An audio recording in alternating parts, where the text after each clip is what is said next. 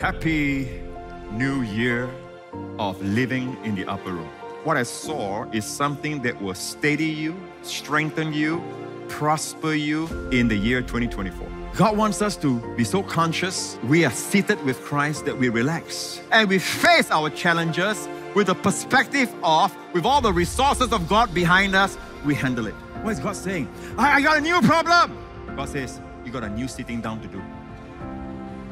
No, I must get up and do stuff. No, you must sit down and sit well. I'm going to handle it. But it takes faith for this position. Will you live in the upper room? Hi, this is Joseph Prince. I want to warmly welcome you to this week's Gospel Partner episode. If you are new here, my team and I would love to connect with you and send you weekly encouragements, pastoral insights, and exclusive content when you sign up for our Gospel Partner newsletter. I will also be sending you this special gift, so please look out for it in your email inbox. I pray that as you listen to today's sermon, you'll experience a fresh and personal touch from our Lord Jesus. God bless you. Good morning, church. Are you ready for some good news? Praise the Lord. We have some testimonies that have come in from last Sunday's time of ministering, and I pray that these testimonies will bless you and encourage you. Right, the first testimony comes to us from a sister from Switzerland, and she writes that I've been suffering from shingles for some time. I could feel the pain in my lower right abdomen, near my hip, all the way to the lower back. According to the doctor, it would take at least a month before my condition gets better. On Sunday, the 14th of January, Pastor Prince prayed over a condition of pain on the right side around the waist and mentioned that the person suffering from this condition hasn't been able to sit for long. Praise the Lord, as Pastor Prince prayed over the condition, the pain in my body went away instantly. Hallelujah, praise the Lord. Wonderful testimony from Switzerland. And she goes on to conclude by saying, thank you for your ministry, Pastor Prince. You're truly a blessing to the world. Your teachings have set me free from a life of condemnation. And we pray that she'll be healed of the shingles as well. Amen? Praise the Lord. Next testimony is from a sister from Singapore. And she writes that at the beginning of this year, I began exercising. And after jogging, I experienced pain in my right knee. I wasn't sure if I had twisted it. During the first service on 14th of January 2024, Pastor Prince called out my condition and I claimed the healing for myself. The following day, I went for a jog and my condition was completely healed. Praise God, that's not all. I could even jog 3 kilometers without stopping. God has increased my strength. Thank you, Jesus, for healing me and Pastor Prince for calling out my condition. Praise the Lord for healing this sister of a knee condition. All right, next testimony is also from a sister from Singapore. She writes that I attended the 11:30 a.m. service at the New Creation Church on 14th of January 2024. On that day, Pastor Prince prayed for various conditions, including knee pain. I stood in faith for a friend who was suffering from this condition, but it did not occur to me to pray for my own knees. So selfless, this sister, you know. Wow. Which had been giving me pain for several years. I could not carry out certain workouts, and I would also have to take deep breaths before I climbed the stairs due to the pain. The next day, I went to pick my daughter at her student care center. Along the way, I had to climb a long flight of stairs. However, to my surprise, I did not feel any pain in my knees. It suddenly dawned on me that my knees could have been healed during the service the day before. So, I tried to climb more stairs and did squats the next day. Amazingly, there's now no more pain or cracking sound in my knees. I'm so in awe of this miraculous healing. Praise the Lord. Hallelujah. And I'm sure you all are aware that somehow we've had quite a number of testimonies pertaining to knee pain. And you know why God is healing many people of their knee pain? So that they can walk up to the upper room. Hallelujah. Need to walk up the flight of stairs, to the upper room. Right, the final testimony is a special one. It's from a brother from Singapore. And he writes that I used to suffer from a heart condition known as mitral valve prolapse. After years of monitoring and testing, the doctor finally discharged me with a clean bill of health. Despite this, I continued to undergo annual health checkups, including electrocardiogram, also known as ECG, and as a precautionary measure. On 19th of October 2023, after a routine stress ECG, I received a notification from the National Heart Center indicating the need for another heart test in a few weeks' time due to abnormalities.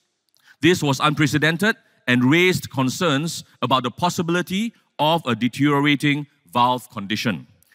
Despite feeling anxious, I chose to believe God for health and wholeness.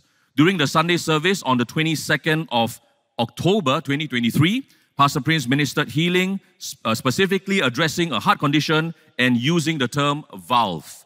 I knew it was God calling out for me. Tears welled up in my eyes as I turned to look at my wife, who was also tearing. I immediately claimed my healing and I shouted amen when Pastor Prince declared that we would receive a new valve and a new heart. Over the following 2 weeks, I held on to Pastor Prince's teachings, rejecting negative thoughts and reminding myself that I am already healed and divine health is mine through Jesus' sacrifice. In November, I underwent the heart test and was informed that I should return for the results in 2 weeks' time.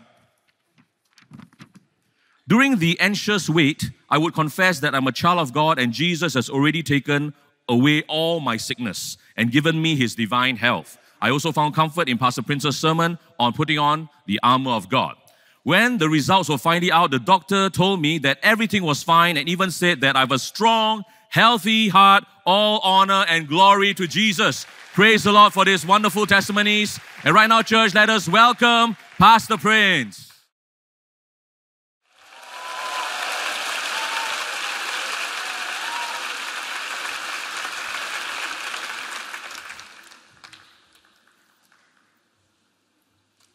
Happy New Year of living in the upper room.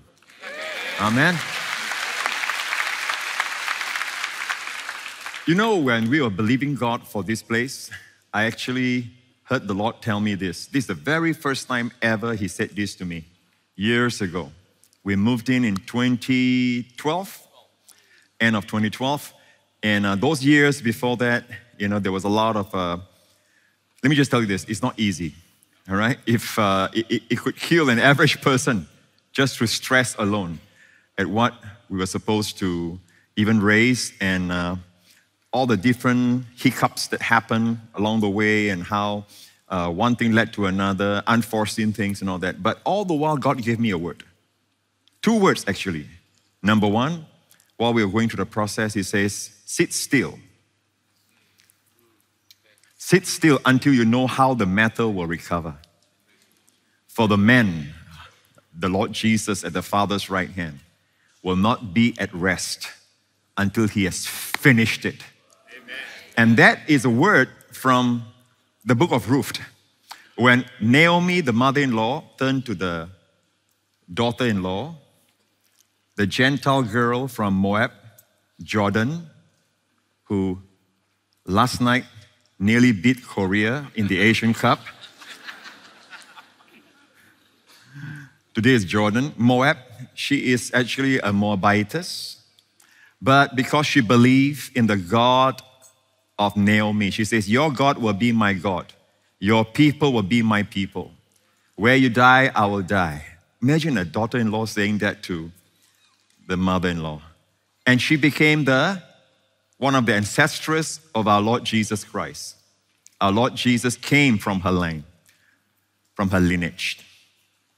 And that's what Naomi, her mother-in-law, advised her about the man who owned the field, a picture of our Lord Jesus Christ, the wealthy man called Boaz. She says, sit still, my daughter. Don't run about, don't be stressed, don't worry. Don't worry about even competition with other ladies and all that. Sit still until you know how the matter will fall. Because the man will not be at rest until he has finished. So if you sit still, if you rest, he will not be at rest concerning your affairs. That means he'll be working. Amen? That's when God began to show me even clearer that when you rest, God works. Now, if you are working, no point, God says, no point both of us working, okay? Because even if I help you, you will think it's you. You'll give part of the glory to me and part of the glory to you. No, God must have all the glory. Amen? So I always say, if God wants to have all the glory, let God do all the work. Amen. And that's our true posture. Our life is to bring glory to God. But we are so proud, aren't we? We creatures are so proud. We always want to have something. We always want to do something. So when we rest, it is not laziness. It's not passivity. It is actually acknowledging God is the only one who can bring an end to this affair, who can finish this thing. Amen? Who can bring a successful outcome. So that was the word God gave me. That's one word. And it brought me through the whole thing. All the while when things were difficult, I said, until He has finished. He will finish it. He will finish it. And if you think that we have so many, what we call fundraising in terms of love offering in the church, you are wrong. There's another testimony altogether. 1 year, we only have once. Another year, none. And the money came in because He finished it. Amen? Praise the Lord. And then the other word was this, and I want to share this with you. All right? The other word is this. He says to me, and I remember standing here when all the works were still being done and the people walking around with hard hats, with their boots and all that, and I was wearing also, and with Wendy, and we were walking through this place and all that, and I said, wow, this floor here is very interesting. It's the uppermost floor, in a sense. All right? Upper room.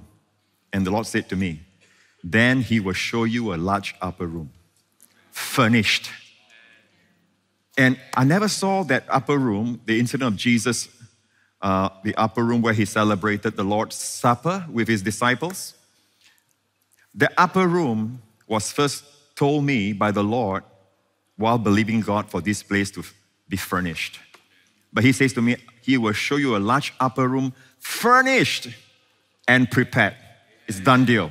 So before I saw the seats and all that, I really saw it furnished and prepared. So now He's telling us to live in the upper room. So I began to study, and a lot of things that I discovered, I'm sure that you have experienced this past week if you look in the upper room. There are so many things to talk about in the upper room. Amen.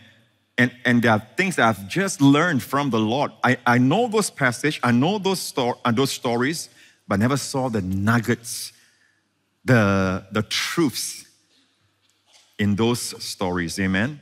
And what I saw is something that will steady you, establish you, strengthen you, prosper you in these days that we are going to walk in the year 2024. Amen. This year, amen, the truths that we have, again, the truths are eternal. It will apply for 25, it will apply for the year 26 as well, because it's true, but we must be established in these truths this year.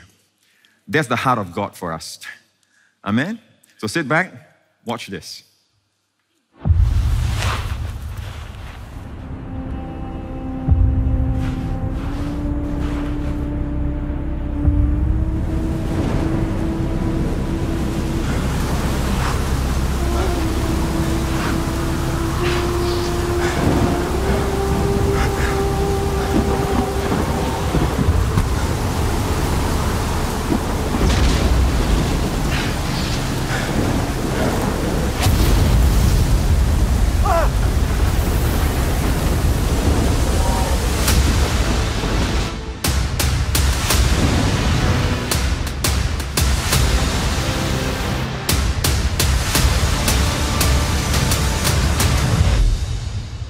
Finished!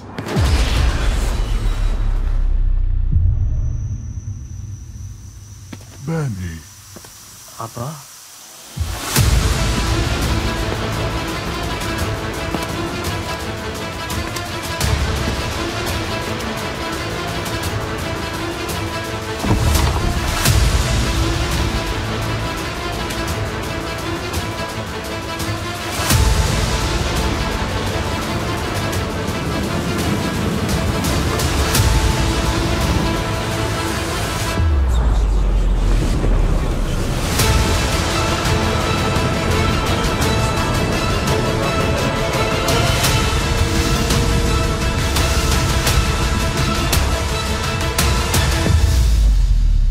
The year of living in the upper room. Amen. Praise the Lord. You already are, but you're going to be established in it. Amen. Every believer is. Psalm 91 says what? He who dwells in the secret place of the Most High shall abide under the shadow of the Almighty. Right? Right? For those who have ears to hear. Literally, he who yashav in Hebrew. So a settlement in Hebrew is called moshav. A settlement in Hebrew, in Israel today, they call it moshav. Which moshav are you from? Moshav is from yashav. Yashav means sit down. Literally, it's sit down. He who sits in the secret place of the Most High, Elyon, shall abide under the shadow of the Almighty, Shaddai. And all the protection promises, the blessings and the long life is all there in Psalms 91. But if you look at Psalms 92, it opens up, you look at your Bible, okay, you can look at it. If you have a Bible, most Bibles, they will have this. Psalms 92, a psalm for the Sabbath.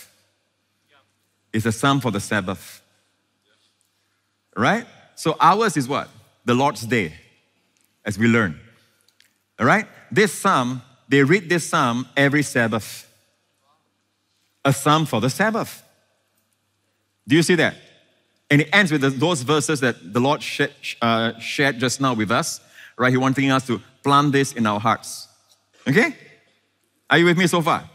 By the way, every week you need fresh oil. And in that chapter, Psalms 92, this same chapter, it also says, I shall be anointed with fresh oil. So every time you come to the Lord's house, every week you come to the Lord's house, it's not for nothing. You're getting fresh oil. And again, the word fresh there, what word is it? Green. It means fresh, but literally is the word green. Green oil is extra virgin olive oil. It's the purest and the best. So every time we find that we feel like life is stale, our emotions are dry, we are spiritually dull, it's time for us to have that fresh oil. So every time you come to God's house, you have fresh oil. Amen? Amen? So notice I mentioned just now that the psalm before this, it says, he who sits in the secret place of the Most High shall abide under the shadow of the Almighty. That's when all the promises, he will deliver you from the snare of the fowler. Amen. And from the noisome pestilence, he will cover you with his feathers, and under his wings you will take refuge. You shall not be afraid of the terror by night, nor for the arrow that flies by day, nor for the pestilence, the disease that walks in darkness. You don't even know who is the next victim. Amen. You shall not be afraid of all this. No evil shall befall you. He goes on to say later on, he gave his angels charge over you, and there are many angels around.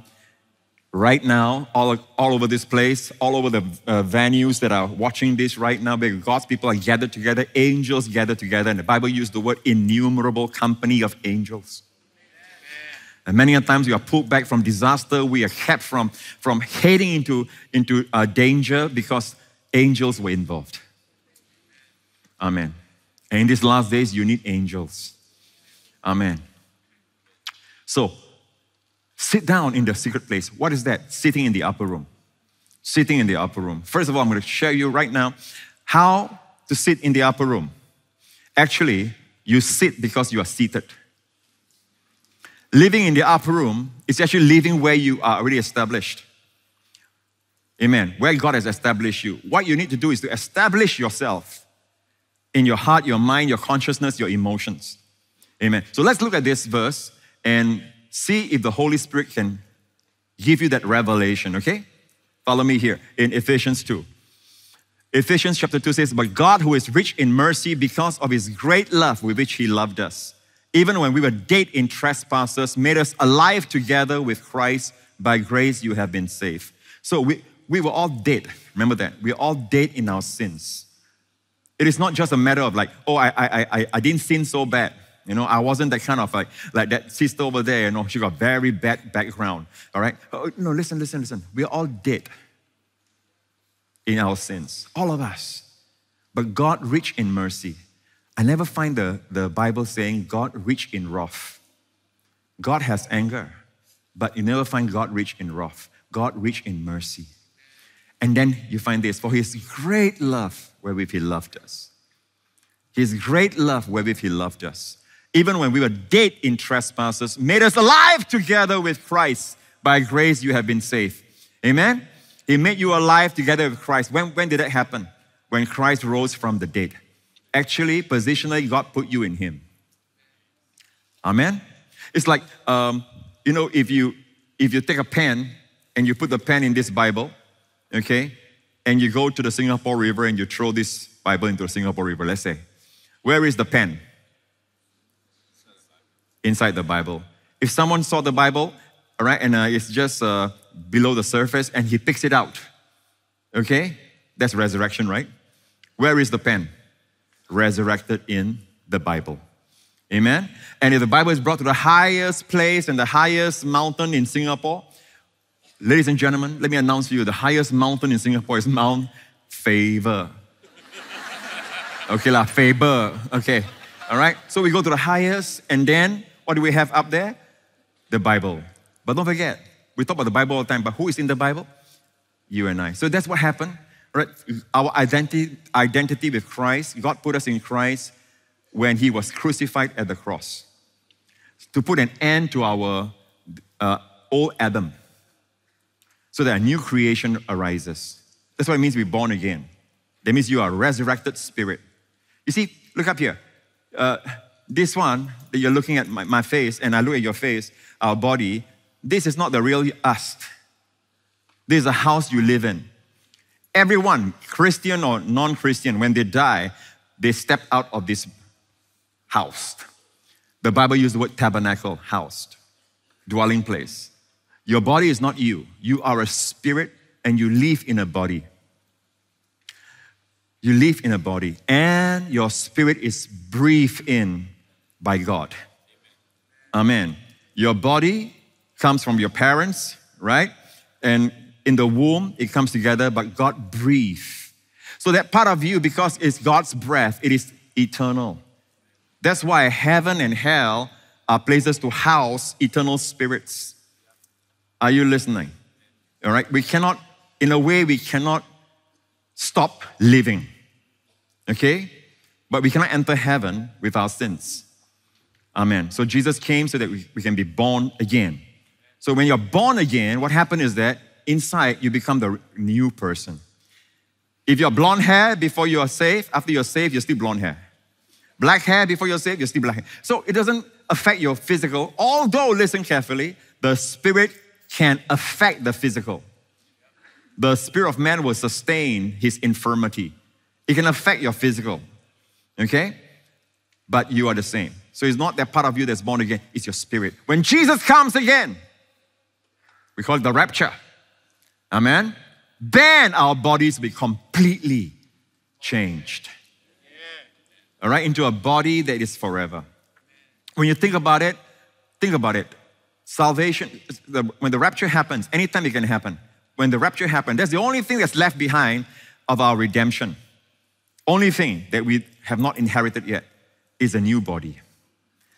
But this new body is a body that can never be subject to weakness, sickness, can never be diseased again, can never feel tired. There's no need for hospitals. Can never feel bored, can never feel depressed, and it can never die. You think about it, what an amazing life is waiting for us. We won't be floating around, no. We'll have bodies. I said we'll have bodies. So when God raised Christ from the dead, we are alive together with Christ. Where are you now? In Christ. Okay? But Pastor, I'm here. I'm seated here at the star. No, my friend. The real you is seated with Christ above the stars. Way, way above the stars. Okay? So here it says, He made us alive together with Christ. By grace you have been saved, reminding us again, it's all by grace. We didn't do this ourselves. And raised us up together. You know, another passage in Ephesians says, God raised Christ, listen. God raised Christ far above all principality and power and might and dominion and every name that is named. Is cancer a name? Above every name that is named. Amen. Anything you can name, any new disease that comes in, above, far above, every name that is named, every power, every name that is named, far above, not just above, far above every principal power, every name that is named, not only in this world, but also in that which is to come, and set him at his own right hand, far above all this. God set Christ down. And the Bible says in Hebrews chapter 1, God, who at sundry times and in diverse manners spake in time past unto the fathers by the prophets, has in these last days spoken unto us by his Son, whom he has appointed heir of all things, by whom also he made the worlds, who being the brightness of his glory and the express image of his person, and upholding all things by the word of his power, when he had by himself purged our sins, sat down. You see, the reason why Jesus sat down and why you see him sitting down today at the Father's right hand is that he dealt with your sins once and for all. Hallelujah. Or else he will never sit down. Sitting down means your work is finished. He will never sit down if there's one sin left in your life. And when God forgave you your sins, where were you? Not born yet. So God lives outside time and space. The cross of Jesus Christ is outside time and space. It's for all those who ever lived before he came, and all those who would live in the future. So all our sins are put there at the cross. When God says, I forgive you of all your sins, it is not, I forgive you today, but tomorrow fresh sins need fresh forgiveness. Fresh sins need fresh forgiveness. No, God doesn't look at events that pass by like this. God takes the helicopter view. If there's a parade, you know, you have seen parade, right? At Disney and all that, they have a parade. God takes the helicopter view. He can see the beginning of the parade and the end of the parade. God saw your entire life of sins when he put all your sins on Jesus Christ. Nothing takes God by surprise. So when the Bible says, having purged our sins, Jesus sat down. That means it's complete. There will never be a sin that rises up and Jesus has to stand and says, I forgot to take that away. It's done. So whenever you see Jesus seated up there, amen, and you see in the Spirit, just know that he's not sitting down because he's God, although he is. He's not seated down because he's the Son of God, although he is. He's not seated down because the Father honors him, although that is true. He's seated having purged our sins. Amen. Isn't that tranquilizing for our souls, for our conscience? It gives us peace. Amen? But best of all, this far above, raising Christ far above all principality and power and might and dominion and every name that is named, is not only true for Jesus.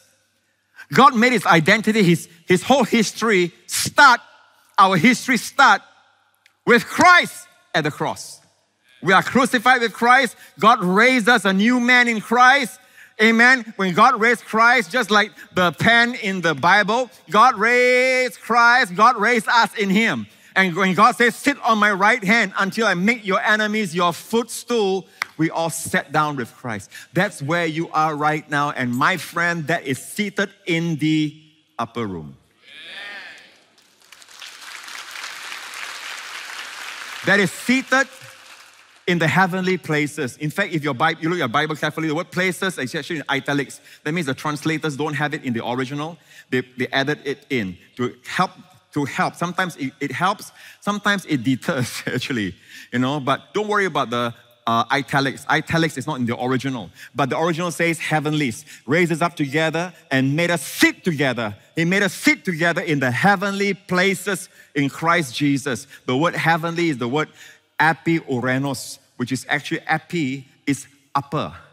The Uranus is actually heavens, is the upper heavens. So there are three heavens. The Bible talks about three heavens. Number one, like the devil, he's the prince of the power of the air. What is that? This atmospheric heaven you see around you. The stars, all that. I mean, the moon and all that. Not the stars actually, but that's atmospheric heaven. The stars and the moon and the galaxies and all that, they are in a place called second heaven, universe. Where is God's throne? In the brightest of all heaven. All right, it's above that. You cannot see with a naked eye. No microscope can look into that. It's beyond that. That's where those who are dead in Christ straight away, they are there. Some of them who came back says, angels carry them, all right, to the Father's presence. Your loved ones are more alive than you think. You cry for them, actually they cry for you. When they realize what heaven is like and they look down and see what we are struggling with, we rejoice over the next smartphone that comes. And they are crying, oh my goodness. The little petty joys that we call joy. Nothing wrong with smartphones. I didn't mention the brand. Amen? We rejoice over gold and silver. And down there they use it for street. So the priorities, it's like, we can't imagine, right? Apostle Prince, or in heaven, there's no more this, no more that, no more this, whatever you want to put, no more. Okay, let me tell you this. Last time you don't know also what? Before God created you. What is pleasure, what is pain, you don't know also. Right? But God saw you in mind and God created your lips and your tongue and all that, right? To taste different, to enjoy different food. If God give you one taste that you never know, so what? Am I right? Come on. God has your pleasure and your true fulfillment and your joy in His heart. Because why? He loves you. So you can imagine life in heaven, the joys and all that, greater than earth. You cannot imagine, because you're so used to earth. It reminds me of someone looking at the ant. And you tell the ant, hey, poor ant, you're eating junk. All right? That sugary, that syrup has been thrown there for some time already. It's stale. Hey, stop eating from there. And if the ant can talk back, the ant says, what do you have to offer me? I got fresh things up here. Sorry, this is my life. I'm so frightened. I look up there, I cannot understand. It's too high. It's too bright. I like dark things. I like smelly things. Amen. I like dirt. I like that kind of thing. I'm used to this kind of life. And you feel for the ant, don't you? You don't feel. You just kill the ant. Right. So imagine if I can become an ant and I talk to the ant and we both fellowship and I tell him there's a better life. Amen? And all of a sudden the ant becomes a man and he said, my goodness, I never realized this kind of life exists when I was ant.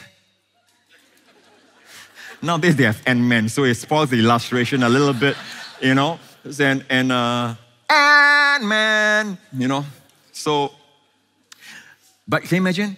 Now we are human beings here. We can't imagine the life in heaven. I don't know why I said all that, but I think the Lord wants to encourage you because the end is near. When I say the Lord is coming for us, He's coming for us anytime. Might be this year, might just be this month. Amen. We will always live expectant. And you know what you're going to receive? The only thing that will change is our bodies. That's when it comes to pass. Death has lost its sting. All right? The fulfillment of Jesus did it at the cross and His resurrection, but it is effected in our life when we are raptured. We have a new body. But Pastor, I'm so scared of heights. In that new body, you're not scared of heights. Amen. And the pleasures of heaven cannot be taken in this mortal body. It must be in the new body. Can you imagine? Never dying again. Never feeling tired. Never going to the doctor and say, I think my blood pressure went up. Amen? It's a real life. And okay, how do we live in the upper room? But the Lord wants us to live constantly in the upper room. So where are you now? Present tense, seated together with Christ.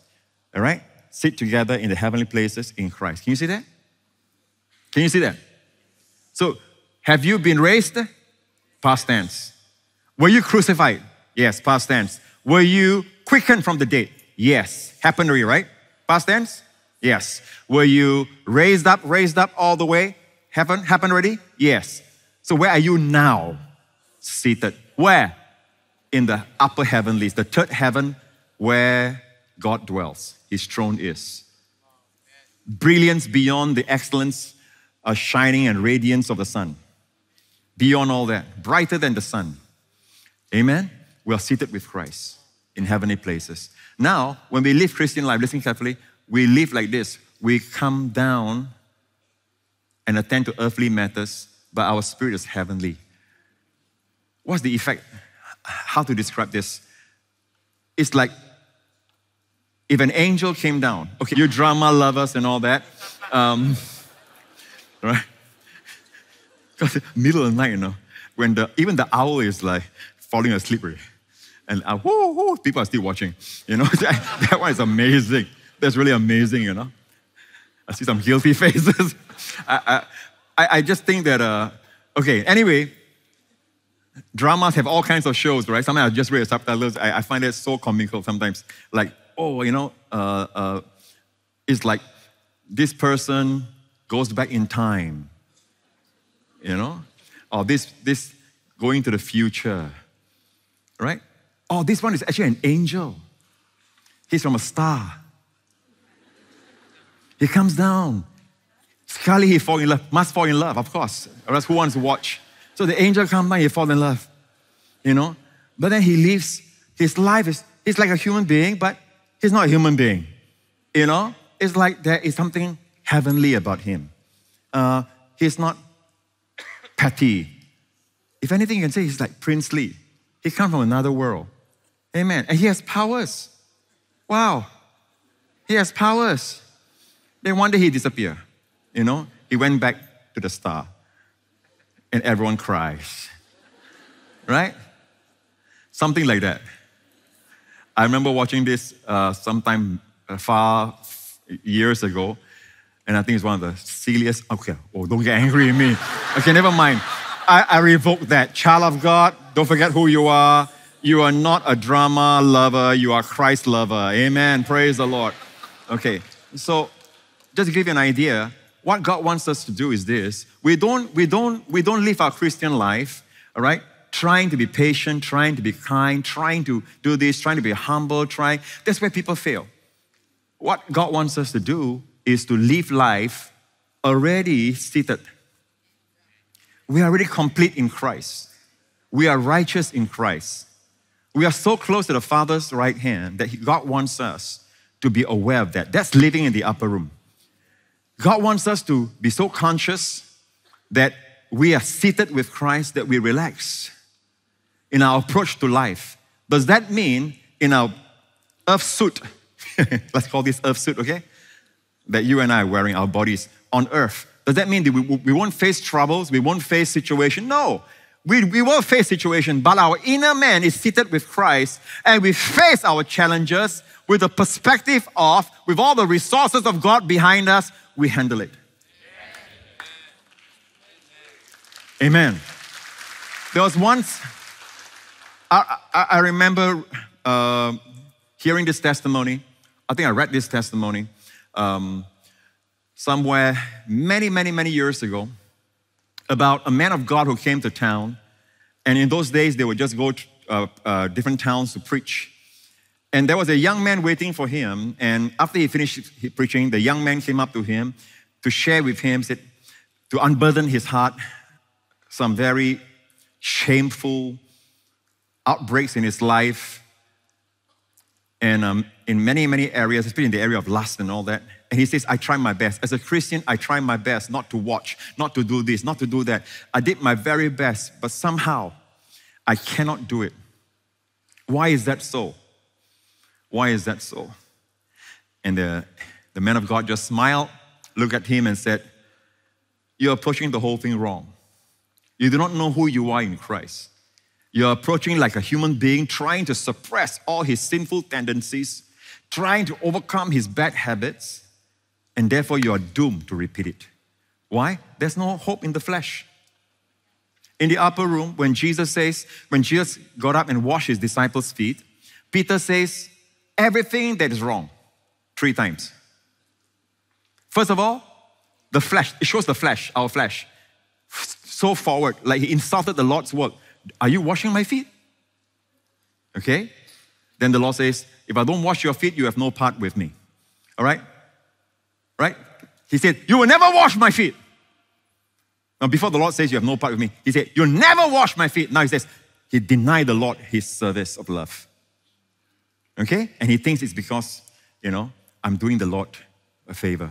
And then the Lord says, if I don't wash you, you have no part with me. Then he says, Look at the flesh. Wash not only my feet, my hands, my head. Then Jesus says, he that is completely clean, who has a bath, only need to wash the feet. We're going to study all this soon. Okay? So the flesh is like that. Either it's too forward, like the horse, or too reticent, like the mule. It's never in sync with God. So in the washing of the feet, you learn to be, you have part with me. Washing the feet doesn't make you part in me. That is when you're safe. That is the bath already. That bath is the new birth. Amen. You're completely clean. You only have to wash your feet. It's a message for believers. You're completely clean. You only need to wash your feet. Your daily walk get contaminated, right? You don't wash your feet, what's going to happen? Jesus says, you have no part with me, not in me. If you say in me, means you're not saved. But no part with me. With me what? You either go too fast or you're too slow. You cannot flow with me. And the Christian life is a life of flowing in the Spirit. The old covenant is this. This will help you understand. Old covenant are written codes, like the law, to be obeyed. New covenant is the Holy Spirit to be followed. One more time. Old covenant are written codes to be obeyed, or else there's penalty. New covenant is the Holy Spirit to be followed. You understand that? You understand. You not live in two covenants at the same time, causing confusion. Okay, are you with me so far? So this man of God says, you're approaching the whole thing wrong. You are actually crucified. That part of you don't like, that's causing you trouble, depression, and problems, and causing you to sin again, like bullying you, is your flesh. But you need to realize you have been crucified with Christ. It's gone. It sounds so loud, sounds so real, but it's gone. It's like the feeling you get when you get off the boat. This is mine now. When you get off the boat, right? You still feel like you're going up and down. You ever had that feeling? Yeah. Amen? It's all in your consciousness. It's not real. You're no more on the boat. So you're no more on the boat of the flesh. You are not in the flesh. You are now in the Spirit. But the flesh will still have its old habits, old ways of thinking. All right. So he told the young man this. I want you to pray like this with me. Okay? Follow me in this prayer. He said, Father, thank you that I've been crucified with Christ. Then the young man followed line by line and said, died with Christ, raised with Christ, and I'm now seated with Christ. And all the while he's thinking, what has this got to do with my sins? My bad habits? I'm now seated with Christ. I'm now seated with Christ, far above everything else. I'm with Christ. Say, pray this prayer every day. Thanking God. Notice it's not a prayer of asking. It's already done. It's a reality. Heavenly reality. Amen. You just have to thank God. Every day you're seated with Christ. Well, some years passed. The man of God was making his circuit preaching in different parts of America. And then finally he came back to that town. And he was preaching. As he was preaching, a young, fine-looking man came in and sat. All of a sudden, of all the people there, this man of God said that he was drawn to that young man. And after that, after preaching, he just felt like he was drawn. The guy was glowing. So at the end, the guy came up, and the guy looked at him. He looks radiant. It's been a number of years now. And the young man said, you don't recognize me, right? He says, no. He says that I'm that young man he prayed for a lot of people. I'm the young man who came to you with this kind of, he said, I remember now. And he asked him, how has it been? He says, victory. Victory. Not only that, he said, even before he said it, he could see the air of princeliness. Like he comes from heaven. Like Jesus, even though he was dressed in a garb of that of a Galilean, right? Probably some people say white and blue or whatever, but yet you feel like you're in the presence of a prince. Amen. When he speaks, things happen. When he spoke, demons depart. Amen. He spoke to the winds kowtowed and obeyed. He's a prince, a king in our midst. There's something royal. It's got nothing to do with your crown, nothing to do with your clothes, nothing to do with your name, title. You might have a name called Prince, but who cares? Amen. All right? Nothing to do with all that. Amen. Nothing to do with all that. It's got to do with something that exudes from within. And I've seen that happen. I've seen that. So we live our Christian life in this position. All right? Every good man of God will tell you that. We don't pray up to heaven. Actually, we are praying, cooperating with God many a times. And talking about prayer, in the upper room, you learn one thing. Jesus says, up till now, you have asked nothing in my name. And that's why people get riled up when I say the Lord's Prayer is a prayer that's perfect for its time during the earthly walk of Jesus when he came to present first the kingdom. He didn't come to tell them, look, I'm the Messiah. I'll die on the cross and through my blood, your sins will be washed. Israel rejected him not as the Savior. Israel rejected Christ as the King of Israel. That was their sin. Jesus said, you'll not see my face until you say, Baruch haba Hashem Adonai. Blessed is he who comes in the name of the Lord. Now, they never said, we reject him as our Savior. Read carefully, the Synoptic Gospels. He came to present the kingdom. In other words, if Israel accepted Jesus Christ as the King, heaven will come to earth. He will rule from Israel and from Israel all over the world. But alas, Israel rejected. He came unto his own, and his own received him not. That's referring to Israel. But as many, all of us, as receive him, to them gave he power to become sons of God. So that was a physical kingdom that Jesus came to offer them. Promised to Daniel in prophecy, and also to David, your line will continue forever. It's a kingship. It's a literal kingdom. It's a real kingdom. But Israel rejected. So the kingdom is now, the physical kingdom is held in abeyance. In the second coming of Christ, not the rapture. The rapture is only for the church. It's called a mystery. But go beyond that. After the rapture starts 7 years of tribulation on earth. During the time, the book of Revelation, people will identify each other by numbers. NRIC number? What's your NRIC number? Okay, stand in line, pick your number. This is your number. Wait for your number. People identify each other with numbers in the end time. In the end times, things will happen in Jerusalem, and all the nations of the world will see something happen. How come? How come all the nations of the world, like many skeptics today who don't believe the Bible, they were skeptics in 18th century, skeptics in 17th century, and they will say like, the Bible is so full of fantasy. They laugh at the book of Revelation. It talks about the two witnesses in Jerusalem. And the Bible says certain events will happen there involving the two witnesses. And it says all the nations of the world will see it. Bible, fantasy. Well, no one is laughing now about such a thing happening because yesterday, Jordan nearly beat Korea. And I happened to see parts of it. From my little Singapore, I saw something that happened in Qatar. Qatar is not Sentosa, Even I cannot see Sentosa, All right? It's not with my physical eyes. Well, no one is laughing now. Amen? Are you listening? The Bible talks about an object that will speak with intelligence, but it's not a human being in the last days. The Antichrist will use this object.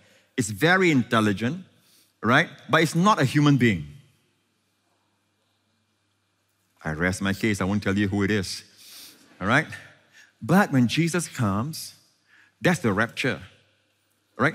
Then you can mark it from, we're all in heaven. We're not waiting for the Antichrist. No. God will rapture us first. Then the worst things will happen on earth. Terrible things for 7 years, tribulation. Then at the end of it, Jesus will come for Israel. Before they're completely destroyed, Jesus will come.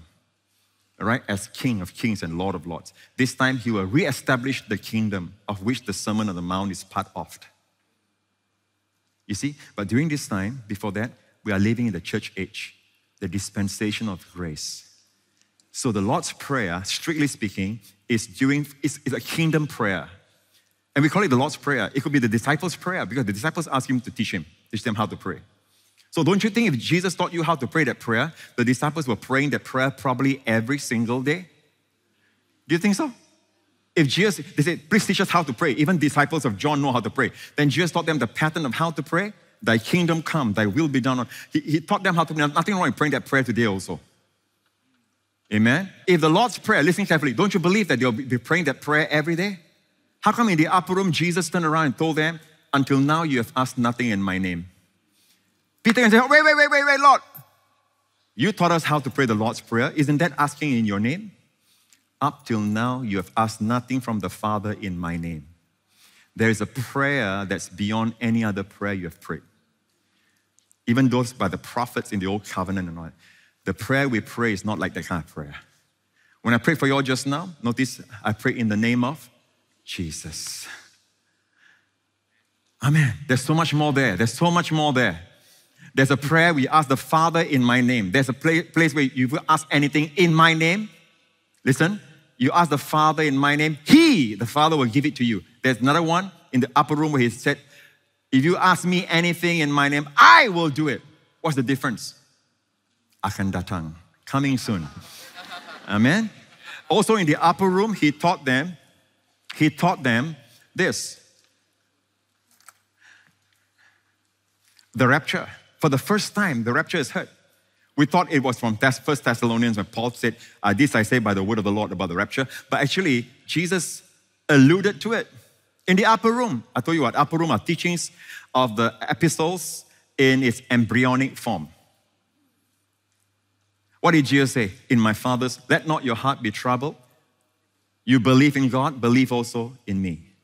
In my Father's house are many mansions. I go to prepare a place for you. And if I go and prepare a place for you, I will come again and receive you unto myself, that where I am, there you may be also. Where I am, there you may. Notice, I go and prepare. My Father's house are many mansions. Hey, by the way, it's not a little hut house. It's mansion. Mansion. In my Father's house are many mansions. Singaporeans understand this like that, no problem. You don't need Greek for this interpretation. Mansion, they understand, amen? I go to prepare a place for you. And if I go and prepare a place for you, I will come again and receive you to myself. Notice, no 7 years of tribulation mentioned. No, some people believe that rapture is nothing more than second coming. That means we are going through the great tribulation. No, Jesus says, I'll come again and what? Receive you to myself. No mention of the Antichrist.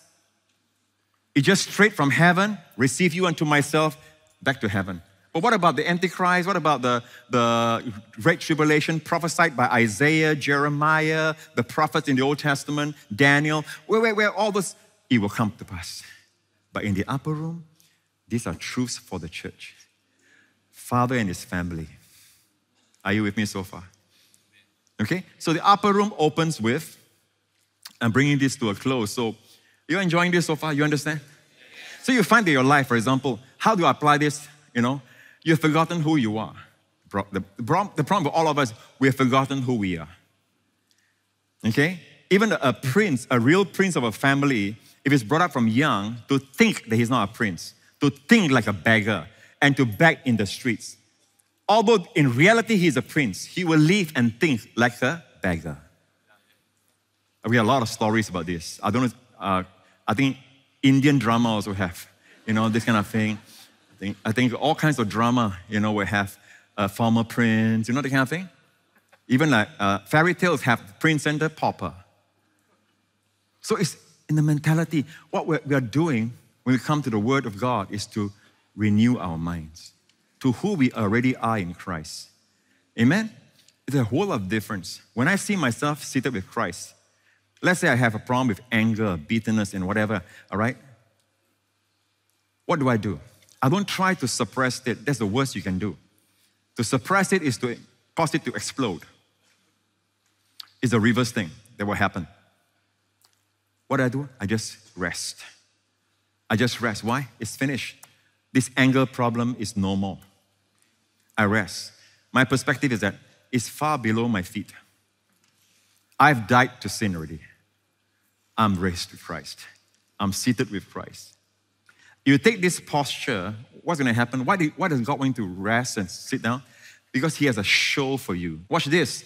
Look at verse 6, that we are seated and raised up together and made us sit together. For what purpose? Comma. Verse 7, that in the ages to come, he might show. I told you, there's a show coming.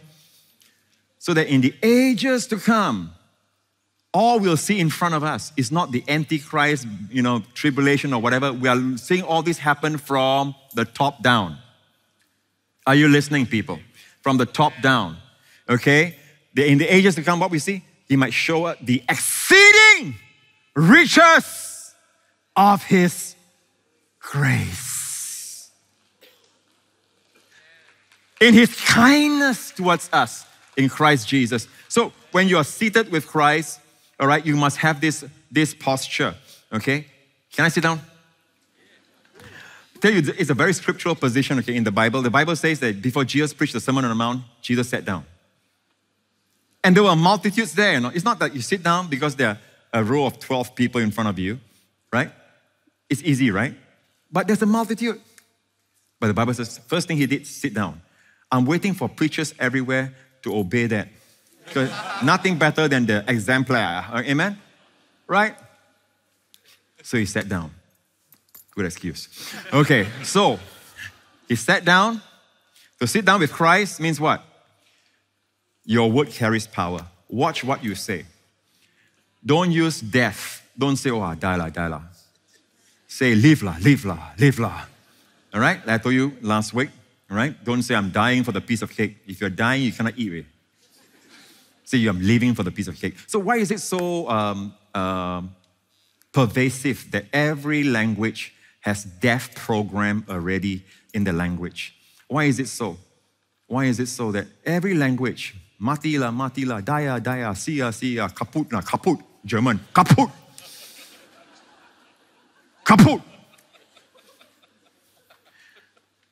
Marajaya, all kinds of, it's all death.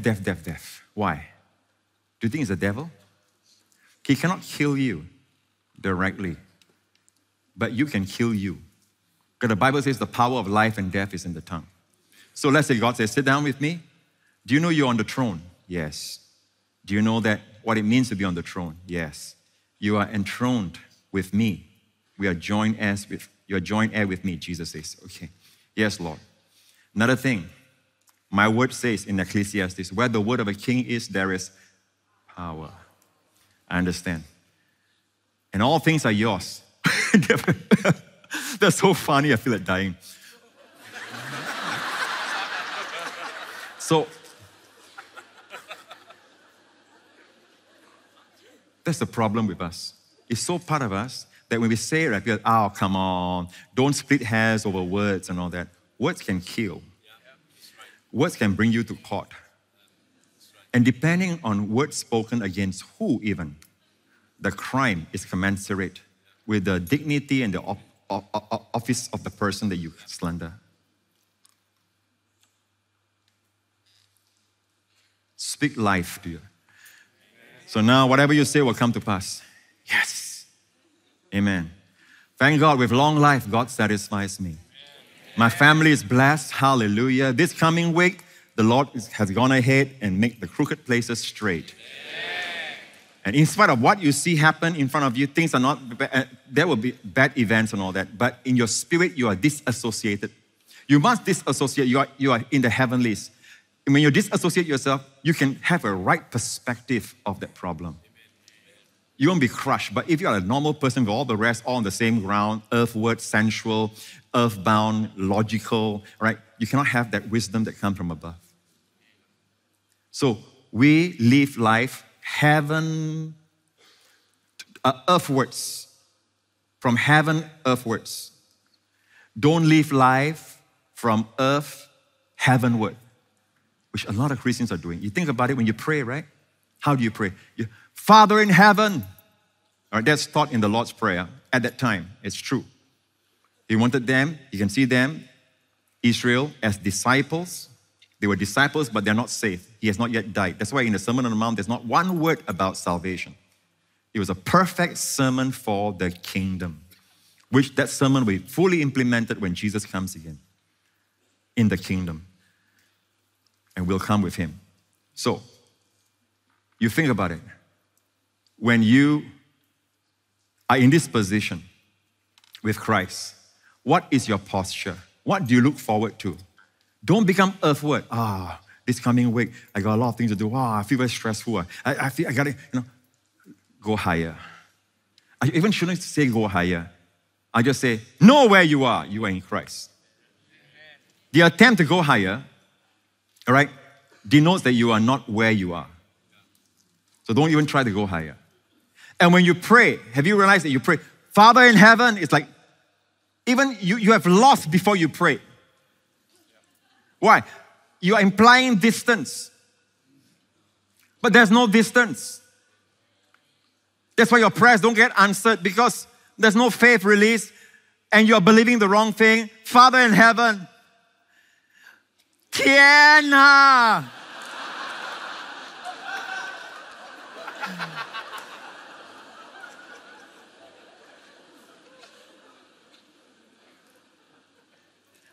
You look up, God, hear my prayer. Okay?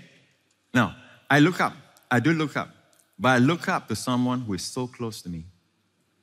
He taught me that. One time I was praying, and like God is so far away, I look up. Father in heaven. Now, you don't have to look up all the time. The Bible says, thou shalt look up and then pray. Or thou shalt close thy eyes and pray. Nowhere it says close your eyes. And I encourage you not to pray when you're driving doing that, okay? You might just close it for a long time.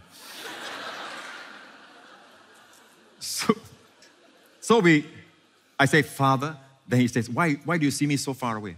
He rebuked me. He corrected me in his love. I say, how do I do it? Your prayers don't get answered because you start off from the wrong premise. It's an unscriptural premise. And the Holy Spirit is the Spirit of truth. He cannot bear witness with this lie that I'm far away. So I didn't mean it too, Lord. Then he says, pray. From now on, pray. All right? Let your words be few. Knowing. More importantly is this. Knowing I'm listening. Knowing. And you must know that you're so close to me, even at my right hand. So how do you pray to someone who is so near? Right? Now, I don't want to say loud. Sometimes I pray loud. Right? Sometimes I pray soft. It's not the loudness of it. Pray in your spirit, your conscience. I say, Father, you must know He's listening, Ray. Like, Father, Father, Father. Not kind of prayer. Father, got it. He's there, Ray. Jesus stood before Lazarus' tomb. Father, right? Someone can come to you. Hey, God is so far away up there. A Jew who believe what they believe at the time, God is in His heaven, you are on earth. That's what you could tell him. But Jesus says, Father. Next thing you know, Lazarus! And Lazarus came out. Father, I thank you that you have heard me. There's this personal relationship. And the world is looking for that. Amen? They're not looking for formality. Oh, Father in heaven, thou, that makes all... when my son asked me something, right? Abba asked for something straight away.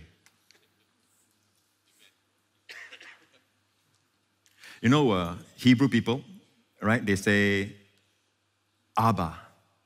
Means a child would say, Abba. Even an older man in his 60s or whatever, he has a father, elderly father, he'll say, Abba. Okay? If it's my father, they will say, Abi. So what happened when they did this video, right? The father says, Benny. So what happened? I told them the format, the idea and all that. They came back, they told me, we prepared already. The prodigal son will say, Abba. Then the father will say, Aben. Ben is son, right? Aben. I say, Aben. So I saw the video, Aben. I said, where you get Aben from? Because Abba. Abba is Abba. Must be Abena. I said, you think this is Chinese, Aboy? In Hebrew, when they say my son, they will say Benny. Benny. Benny means my son. That's where your name Benny comes from. Benny. Benny means my son, not Aben. That's Chinese, Aboy. Okay? So watch this. There are two attitudes. I'll close with this. All right? Listen carefully. Take this home with you, okay? And this is the position. You are seated with Christ. When you pray in the sense of family closeness, in the consciousness He loves you. His great love by which He loved us, He made us sit together with Christ. We are there. No one can remove our position. Satan cannot remove that position, your position. So 2 attitudes. Number 1, and I don't have time to do all this, to show you all the scriptures, but listen to me, okay? It's all in there in the Bible. The first one, to show in front of you, what can you expect when you're seated with Christ? There's a show coming. He's going to show you the exceeding riches of His grace. And you know what? Listen carefully. It's not just when you die and go to heaven, He will show you. While you are living here with your spirit seated in Christ, He's going to show you. All the favors He has for you. This year, you know what's going to happen? He will show you the exceeding riches of His unearned, undeserved, unmerited favor for you. And let's not worry about who says what, who says this, or you listen to prophecies that people thought bad things happening this year, or prophets say this. Listen, the Bible says when you're seated with Christ, you will only see exceeding riches of His grace. Doesn't mean there's no persecution. Doesn't mean, in fact, in the upper room, there's a promised persecution. Jesus says it will happen. He even taught us how to respond to it in the upper room. All right? There'll be persecution, especially if you are a believer. But your posture in responding to it, difficulty and all that, is that you're seated with Christ. And your family identity is royalty, but not royalty to dominate people. Your power is not to dominate people, but to break their bondage, to destroy their sin, to cast out the demon that's oppressing them, to heal the sick. That's the authority you have. And like Jesus, you can be dressed normal, look normal, but there's something about you that's radiant, that is heavenly. That, my friend, is the Christian life. If your version of holiness is such that there's a morose face, look like baptized in tom yum juice, right? That's not Christianity, all right? Because Bible says to Jesus, Hebrews chapter 1, God has anointed you, Father telling the Son, God has anointed you with the oil of gladness above your fellows. Your fellows there is not the angels. God don't call the angels fellows. Your fellows means together join heirs with Christ. Who are the fellows? All of us. And Jesus is the happiest. He's anointed with the oil of gladness above your fellows. We rejoice in all these things that we are learning. But you know something? His joy exceeds ours. He loves to love you more than you love to be loved. You enjoy hearing the truths of the finished work. He enjoys telling you, revealing to you. Amen. And that's why the Bible, to start off, we will just tell you this, okay? Okay, you saw that? I'll try again, okay? How fast you get up, okay, is how young you are, amen. Amen. So let me give you another posture and we'll close with this. Seated with Christ is also this. The Father says in Hebrews chapter 1, to which of the angels said He at any time, sit on my right hand until I make your enemies your footstool. Right? So we end off with what God said to me in the beginning. Sit still until you know how the matter will fall.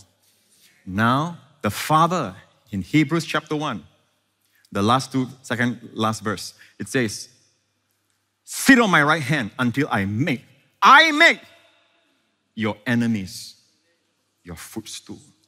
So, would that be spoken to us as well? Yes, we are in Christ. What is God saying? I got a new problem. God says, you got a new sitting down to do. No, I must get up and do stuff. No, you must sit down and sit well. I'm going to handle it. But it looks so big. Not bigger than me. Sit down. But Lord, if I don't handle it, I don't need you to handle it. You'll make a mess of it. Sit down. Sit down. Because I love you. Sit down until I make all your enemies. You can call it what you want. It's not a human being, okay? The one that speaks against you and all that, he's a precious jewel on the breastplate of Jesus. I will not see him otherwise. The person who come against you at work, who come against you here and there, they are not your enemies.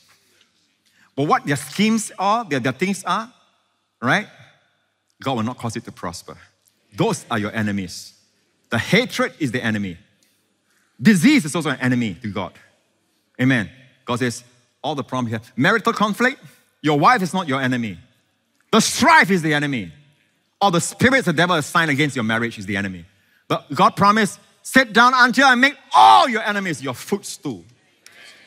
And if I got another hour, I'll preach to you how marriages are breaking down because the husband is not rested inside. He brings home this stress and worry and then pours out. His wife may not understand where he's been at or what he's thinking of, or his mind is lost, and then he snap out at her. It's nothing personal, but it's no excuse. Many a times it's because it starts with not resting. But it takes faith for this position. Will you live in the upper room?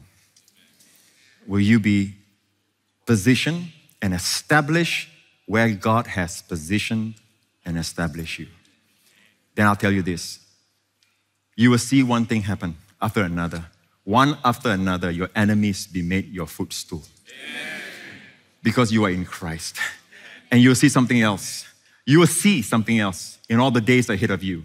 The exceeding riches of His favor, His grace. Amen. Praise the Lord. Hallelujah. I preach myself happy. Amen. Every head bowed, every eye closed. Thank you, Lord. If you have never put your trust in the Lord Jesus Christ, the Bible says, whoever calls on the name of the Lord shall be saved. What I shared just now is for believers. And all this is true based on the Word of God. And if that is you, pray this prayer with me right now. You say, Pastor, I'm going to put my trust on the Lord Jesus Christ. The Bible says, believe on the Lord Jesus Christ, and you shall be saved and your house. Pray this prayer from your heart. Heavenly Father, thank you so much for the gift of your Son, my Lord Jesus Christ, who left heaven's glory, came down to earth to die on that cross for all my sins. And on the third day, you raised Him from the dead, and you raised me in Him, and you made Him to sit at your right hand, and you made me to sit together with Him. Here I am now today. Thank you, Father. Jesus Christ is my Lord forever. In Jesus' name, amen, amen, amen. Stand to your feet. Lift your hands all across this place. Don't worry, we are good on time. Hey, y'all, give me some, Okay, thank you, thank you. The longer y'all do, the longer y'all go. Okay, lift up your hands all across this place. This coming week, from the perspective of being seated with Christ, you are blessed with all blessings in heavenly places in Christ. And I declare in the name of Jesus that your lives and the lives of your loved ones are protected throughout this week. In the name of Jesus, I declare that whatever you do prospers, and all weapons and the scourge of tongue against you will not prosper throughout this week. May you find yourself by the power of the angelic host that God has sent to keep charge over you. Be at the right place at the right time. May the power of the Holy Spirit teach you all things and guide you into all truths, even the truths that God wants to show you in this upper room. And may the Holy Spirit show you things to come, even in the future, even this year, as you listen to Him and continue to live in the upper room. In the name of Jesus, and all the people said, amen. God bless you. We'll see you again. Introducing the new Joseph Prince app. We've designed the new app with one thought in mind: to make connecting with the Lord daily simple and easy for you.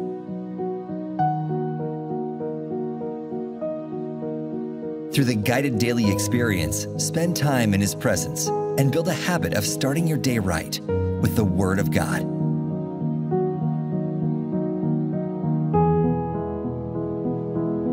Let's pray this short prayer together. Heavenly Father, thank you for your deep love and detailed care for me. I'm grateful that you value me so much, and that you know even before I ask what I really need. Help me to remember that no problem or need is too small for you to handle. I bring all my cares to you, knowing that you are attentive to every little detail of my life. In Jesus' name, amen. Today, everyone is looking to amuse themselves. They are engaged in social media because there's a constant craving to be amused. Musing is opposite from amusement. Muse means you are silently contemplating, meditating, so shut down everything else that will distract you. Spend time, bring up that word of scripture, meditate on it, and the word of God will release health, life, prosperity into your life.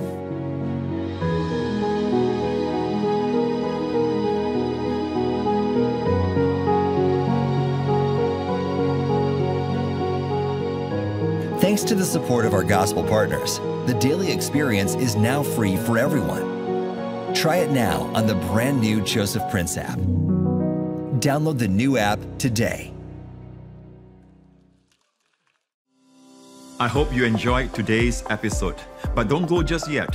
If you'd like to receive prayer, share your testimony, or find out more about Gospel Partner, just click the link on this screen. If not, I'll see you in the next episode.